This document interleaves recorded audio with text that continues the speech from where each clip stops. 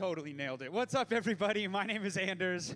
I also have the privilege of co-leading the young adults group. So if you're a young adult in the building, screw it. We had so much fun yesterday, for real. And also, shameless plug, we are headed to Frisco, Colorado, August 19th through 21st for a young adults retreat. So sign up for the retreat. We're going to have a great time hanging out, loving Jesus together in Jesus' name. I want to say just real quick, thank you so much, Rob and the executive team, for this opportunity to be here to hang out with you guys today. So honored, so humbled. I know I've done nothing in my life to deserve to be able to study the Bible with you guys, but happy to be here with you. So thanks so much, family, for this opportunity. We have been in a sermon series called The Book of Mark. Yeah, I know, super glamorous, super flashy, but we are going through the book of Mark together. We are focusing as a church on studying the Bible, on practicing digging in to the scriptures and trying to get as much as we can out of it. And so next Sunday will actually be our last Sunday in this sermon series. But if you've been following kind of the reading plan that we have, we've been kind of taking 2 chapters each week and just digging in and saying, okay, Jesus, what do you want us to learn from this? So this week's chapters, quote unquote, are Mark chapters 13 and 14. And so we're going to just be taking a little bit of a look at that today. But before we get into that, I wanted to share with you some of my most exclusive, amazing, helpful Bible study techniques that I've incorporated over the years. Are you guys ready for this? This is a great, you can take notes. You can use these techniques for yourself. They're not just mine. You can use them too. And maybe some of you already have, right? The first one, I like to call it the magic 8 ball. Right? It's when, you know, the magic 8 ball, like you needed an answer for life and you just shook it. And it's like, should I date this girl? And it's like, ask again later. And you're like, well, not so magic, Mr. 8 ball. Right? But we do this sometimes with the Bible. We're like, God, I just really need to know if I should quit my job. And then it's like we look at the verse of the day on our Bible app, and it's like, and Jesus said, give to Caesar what is Caesar's. And you're like, God, are you speaking to me through that? Or, right? So that's the magic 8 ball. Feel free to use that if you want. The other one I like to do is using the Bible to like prove my own personal preference. Have you ever done that, right? Log on to Google and you're like, what does the Bible say about being nice to your husband? Email that to my wife, right? It's so messed up. But a lot of times we do that. We're like, well, I want to know more about this. And so we try to do the topical search, which has its ups and downs, right? But my personal favorite, and maybe you've done this before, my personal favorite Bible study technique, I like to call it the pray and lay, all right? First step, take the Bible. Second step, pray. Lord, give me that word today. And then the third step is the lay.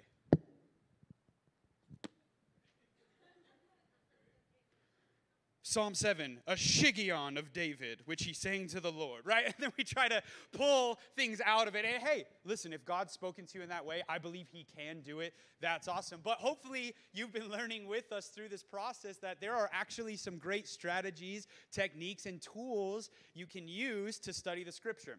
And one of my favorite things to do when I'm trying to learn from the Bible is simply to ask questions. Does anybody else like to do that? Right? And you've seen it. It's in our study guide. It's just a list of a bunch of questions for you to reflect on, right? Who, what, when, where, right? Things like, how did this happen? What was Jesus doing?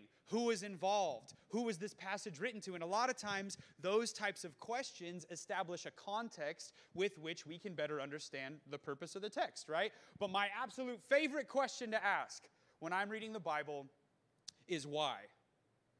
Who, what, when, where, how, those all establish context, but the question why helps us to draw purpose out of the scripture. I do believe that this is profitable and useful for the teaching and the correction of you and I. Because I know on my best day, I'm a terrible person, and I need this in my life. So when I have the belief that the scriptures contained in here are good for me, then I can ask the question why. I'm not questioning God saying, why would you do this? I'm using the question why to say, God, why is this in the Bible? Jesus, why did you say it this way? Why was it organized like this? And believing I can draw then purpose out of it for my life. So there's no way we would have enough time to cover all of Mark 13 and 14, so we're definitely not going to attempt to do that today. But I invite you to join me today as we just take a look at Mark chapter 14, and we're just going to ask a big why question, okay? And the question why has a lot to do today with the structure with which John Mark, the author of Mark, wrote Mark chapter 14. So, but let's put it into a little bit of a context, okay? Mark 13, the disciples and some people kind of ask him, like, what's the signs of the end times? Like, when is all this stuff going to fall apart? And so Jesus spends a ton of time in Mark chapter 13 talking about the signs of the end times. And then in Mark 14, if you read it, you notice it's like a passage that talks about a lot of these little events that lead up to the big event, right? To the arrest, the death, the crucifixion, and the resurrection of Christ. So Mark 14 is kind of like this. It's a pretty big deal of a chapter because it's leading up to the most hell-shattering, earth-shaking, history-dividing moment of all human history, right? And so John Mark years later sits down and says, I'm going to write this so generations can read it, so people with different languages can understand it. Now, I don't know about you, but if that was me, if that was my job, like, record the things that happened in a way that someone in another country thousands of years later could still understand it, I'm writing that thing as clear as possible, right? Like, fact 1, Jesus went here at this time. Fact 2, Jesus said this to this person. Fact 3, this exact thing happened. Like, I'm writing that script like a documentary. Does anybody out there like documentaries? My dad loves documentaries. I remember as a kid, like, it's like movie night, and I'm like, yes, let's watch Toy Story. And my dad's like, wait, there's a documentary about whales on tonight. And I'm like, yeah, that's cool, Dad. Like, we can watch a documentary about no, but documentaries lay out the facts because they want to make this thing clear, right? But when you look at John and Mark chapter 14, it's not really laid out as clear as fact 1, fact 2, fact 3. In fact, the way the author structured it, it's a lot more relational.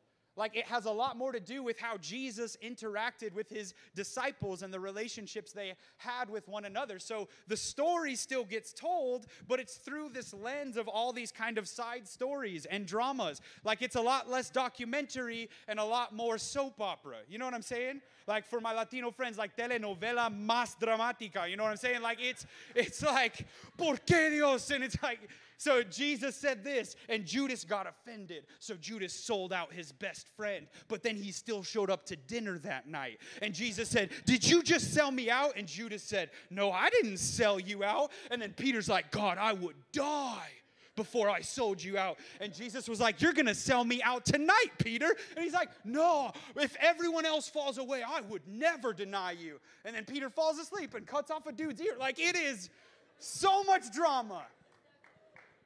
Drama, telenovela, anoche en Telemundo, right? Okay, jeez, Lord have mercy. So that brings me back to my big question of why. John Mark, why did you write it like this?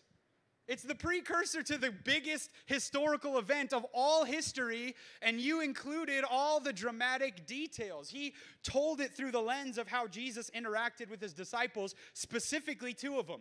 We talked about it just a second ago, Judas and Peter. No other disciple is really mentioned except for the one who fled naked at the end of the chapter, which is just unnamed but weird. But Peter and Judas.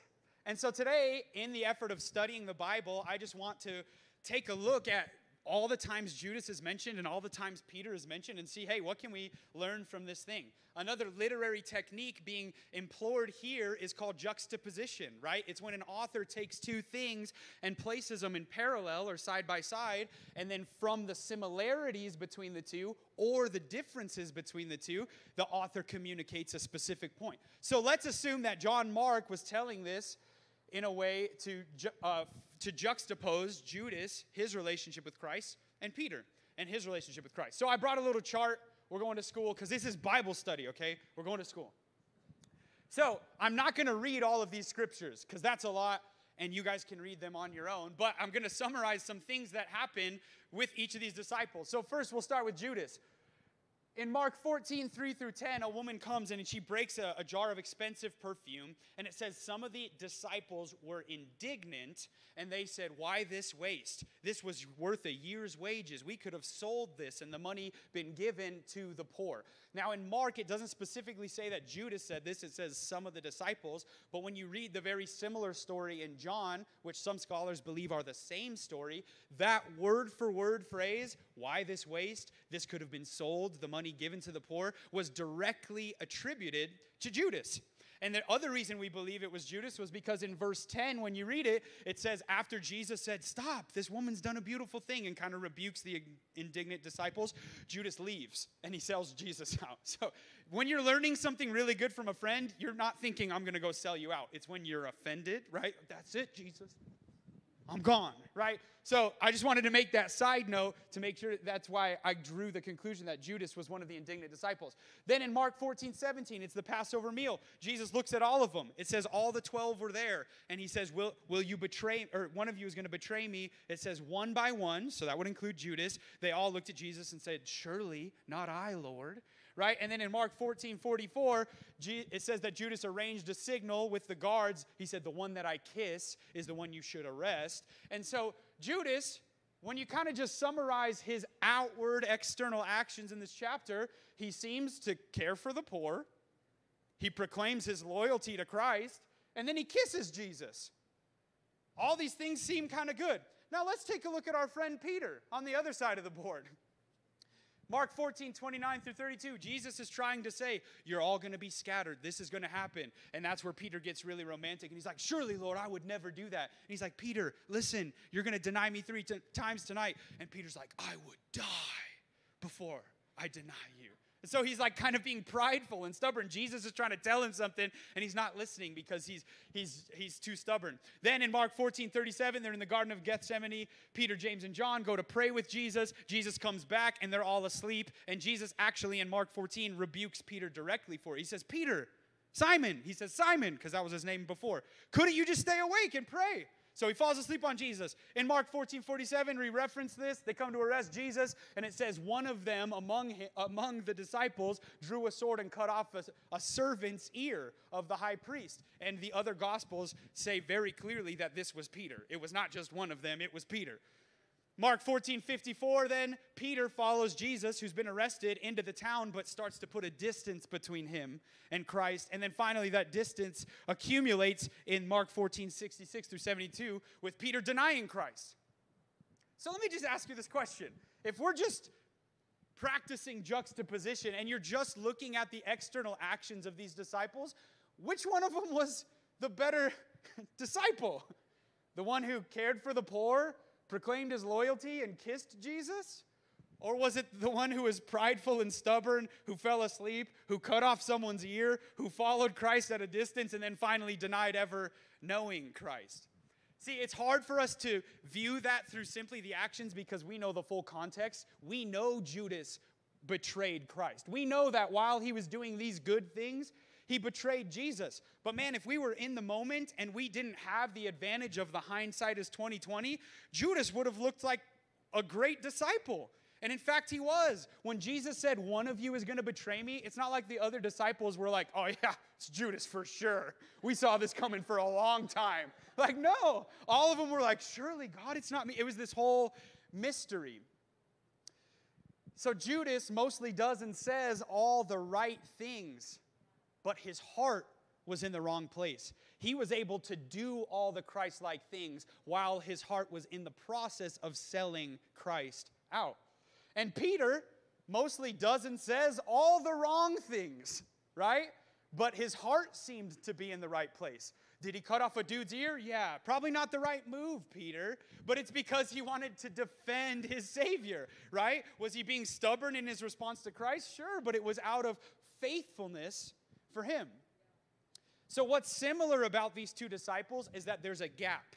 There's a gap between what they actually did and what their heart intended to do, right? The difference, though, between them is that Judas, his heart was wicked and selfish and had selfish motives, but then the gap was that his actions were good. Peter's gap looked a little different. His actions were awful. Oh my gosh. But in the center of it was a heart that truly was surrendered and wanted to be a disciple of Christ. So I think when we put these things close together, we can then ask, why? What are we supposed to learn from this? And I believe that through this chapter, and there's a lot of things that you can learn in this chapter, but just through this practice, we can learn that there's two different ways we as Christians respond to the call of discipleship. Both of them said yes when Christ said, come follow me. But now 3 years later, kind of their Christian walk with Christ was coming to an end, or at least coming to a big pivotal moment. And they both responded differently. So if we are here and we're like, hey, I'm trying to follow Jesus, I want to be a disciple of Christ, we can now look at this and say, oh, shoot, I might relate to one of these stories or the other. So the first way that Christians respond to the call of discipleship is there's the Christian who changes their behavior but doesn't surrender their heart. That's Judas. And I think it's a lot of the church, especially the American church.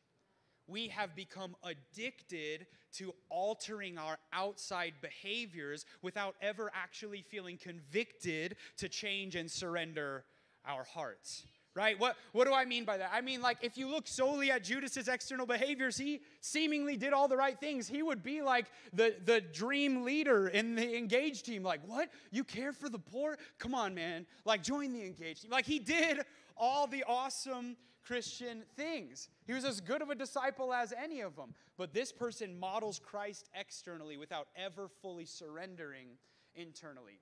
And this is usually because those positive behaviors, we adapt them because of some sort of pressure, right? We want to fit in. It's culturally right to do this. My parents put this pressure on me. Like, my daughter right now is in a stage where if she does something wrong and I go and confront her about it, she'll be like, but Dad, you didn't see me do it.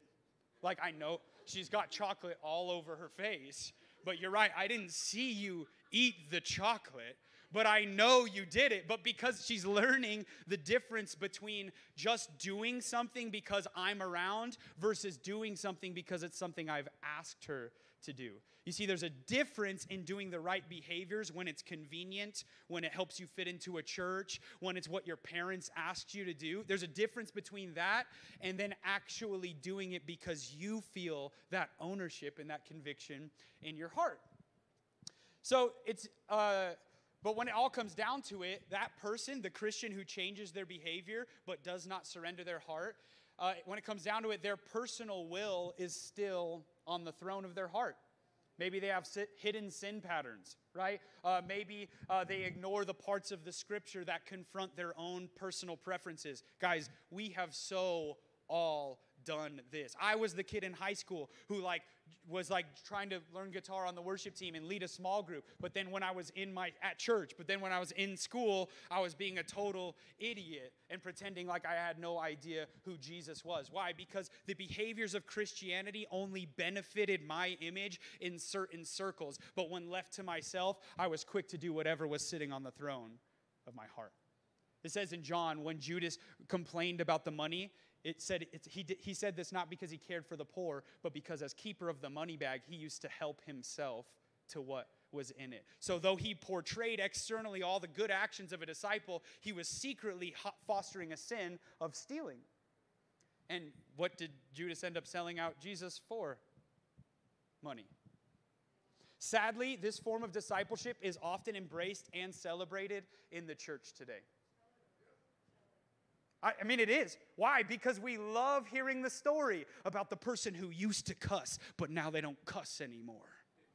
The person who used to steal, but now they don't steal anymore, right? The person who used to be this way, but now they're not that way. Listen, that is a form of discipleship. In fact, I would say true discipleship eventually does lead us to changed actions. But sometimes when we blow up the place of changed external actions, we actually create a hollow form of discipleship that ends up having no substance at all. So when the rubber hits the road and the people who care about our actions aren't looking, we're quick to crumble back to exactly who we used to be. And this is exactly what happened with Judas. This is the same issue that the rich young ruler had. He said, Jesus, I've kept all of those commandments since birth. I've done all the things I was supposed to do. So Jesus said, then go sell all you have and come follow me. And he walked away sad. Why? Because on the throne of his heart was still his love for money. This was the problem Jesus had with all of the Pharisees. They had mastered every part of the religious law. And Jesus, like, Pharisees, you care only about washing the outside of the cup. He looked at him and he said, you guys are like whitewashed tombs, clean and pretty on the outside, but dead on the inside. He looked at him, he said, Isaiah was right when he prophesied about you. You honor me with your lips, but your hearts are far from me. And this is me. I've been that Christian so many times. So that's the one response. That's the Judas. The other response we tend to take on as Christians to the call of discipleship is we become the Christian who has genuinely surrendered their heart, but has not allowed that surrender to bleed out into our behaviors. Right? This is the Peter. It's the person who's chosen to submit to Christ and surrender their personal will, but those messages, those teachings, the lifestyle of Christ has not transformed our external thoughts, speeches, behaviors. I mean, based on Mark 14 alone, Peter was a pretty rough dude, right? And it makes sense. I mean, Jesus called him out of what? Out of this kind of rough, tough industry of fishing. He said, drop your nets, come follow me, I'll make you fishermen, all that stuff. And so Peter immediately surrenders his will. He said, okay, I'm leaving my will behind. Let me become a fisherman. But gosh, maybe he was 18 years old at the time. I don't know. No wonder 18 years of a certain habit didn't get changed the moment he surrendered to Christ. And I think a lot of times we beat ourselves up for this, right? We're like, man, I'm trying to be a Christian now. Why are these actions, why are these habits, why are these things still coming out of me? Why do I still get frustrated? Why am I still dealing with anger? Why am I still grumpy towards my spouse? Well, you were a grumpy person for 25 years before you met Christ. So what makes you think the one prayer, which is important, the salvation is important, is I'm automatically going to undo some of those behaviors? No. Christ is not threatened by the process that it takes you and I to get to him. He's not threatened by it. He wasn't threatened by it in Peter. Peter was this rough dude who was still chopping off people's ears. And Christ said, no, you're going to be one of my 3 closest. Not only that, I'm going to build my church upon this rock. So isn't that good to know? Like the work of Christ in our hearts, when our hearts are surrendered, it's not threatened by our actions that are still getting worked out. So even in the midst of Peter's imperfect actions, Jesus still worked with him. And he wants to work with us today. Guys, this is not a bad part of the process. I think it's a necessary part of the process. It starts with surrendering our heart. But if we just leave it at that, we're not really being disciples of Christ. But Jesus is not threatened by that. So what's revealed to us when we kind of put these things close together? True lasting discipleship is not evidenced by how well we can alter our behaviors. It's just not. Anyone can change their behaviors for a season, but it takes a surrendered, broken heart to change your behaviors for a lifetime. It's evidenced by how well we can surrender our hearts. Perhaps this is why Jesus said the most important commandment is love the Lord your God with all your heart, soul, mind, in some other gospels, strength. Why was the heart listed first? Because Jesus was trying to communicate when you surrender your heart, when you say, Anders, you are no longer the God of your life, Jesus Christ is now the Lord of your life. When you start there, eventually it bleeds out into every other area of who you are. When we focus only on changing our actions like Judas did, we tend to close the gap between our heart and our actions through self-justification. We say, well, I know I'm still dealing with lust, but at least I'm serving at church.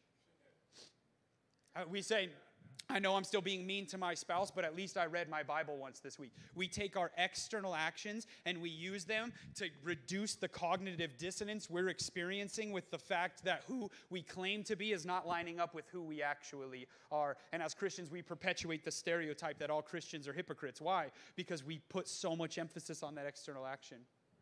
But when you focus on surrendering your heart, that gap between inside of you and the outside of you is shrunk by something called conviction. Conviction. We're going to read this real quick, our scripture in Mark 14, verse 72. It says this.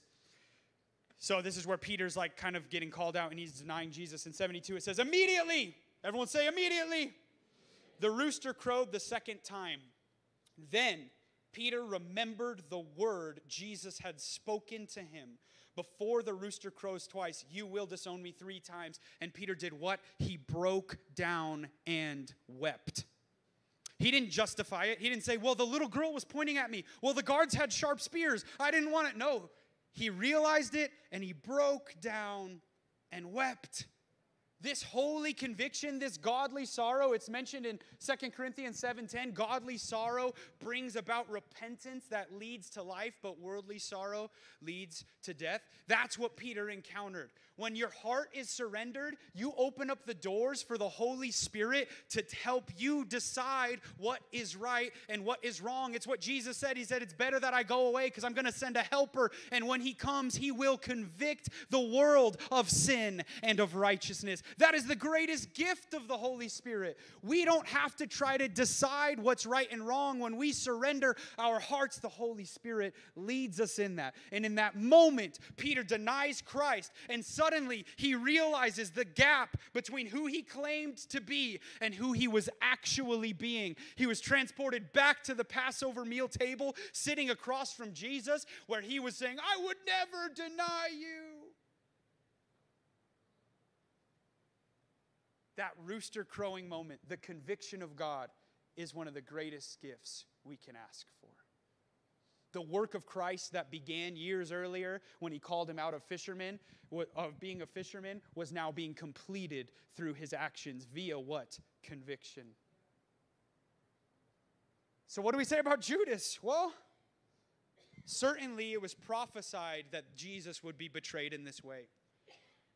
But if we hold that on a shelf but wonder, did Judas ever have the opportunity to also be convicted? I think the answer was yes.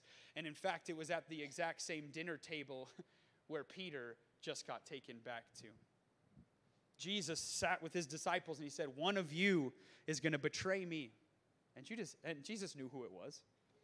And Judas, instead of hearing that rooster crow, instead of feeling that conviction, instead of realizing this was his opportunity to portray a broken, surrendered heart, instead of breaking down and weeping bitterly, he chose to look at Christ in the eyes and say, surely, not me.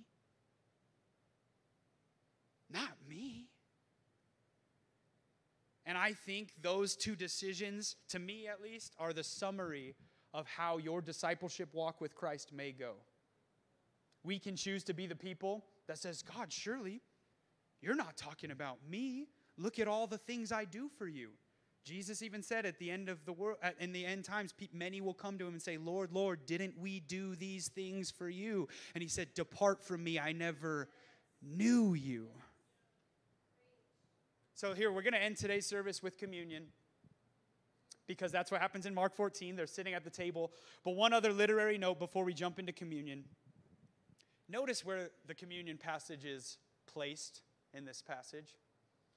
It's sandwiched between Judas looking at Jesus and saying, surely not I, and Peter claiming that he would never deny Christ. And I think the placement of that is everything. Why? You might be in the middle of your biggest blunder of your life, but you're still invited to the table.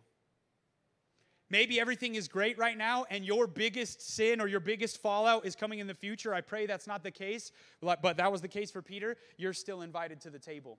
Jesus knew Judas was already in the process of selling him out, and he still sat close enough with him to dip his hand in the bowl with him. So whether you are here today and you're like, man, me and Jesus are so tight right now, you're invited to the table, or you're like, gosh, I'm honestly in the middle of selling Christ out. I've been trading my relationship with Christ for unfaithfulness, for adultery, for lust, for being a liar, for being a thief. If that's you, the communion's for you too. Jesus just said, take this bread and remember my body broken for you. Take this cup and remember my blood poured out for you. But he didn't say, not you, Judas.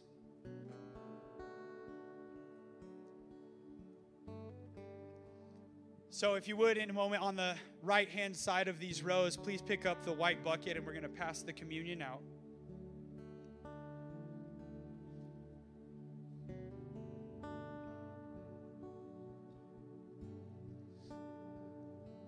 Thanks for helping each other out. I know sometimes it's hard to get it across the whole gap.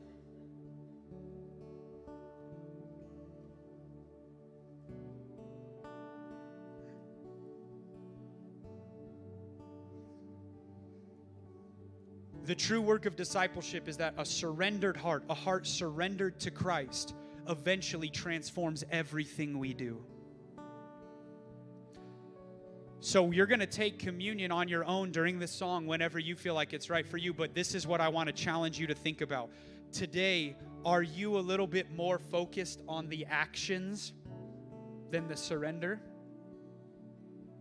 Are you the Judas who's trying to close the gap between your heart and your actions through self-justification? If so, you're invited to the table. Christ wants to meet with you. Or maybe you're a little more like Peter and you're like, man, I've really been trying to love Jesus with all my heart, but it's just taking a long time to bleed out into my actions. Ask the Holy Spirit for conviction. He is faithful to show you what to do.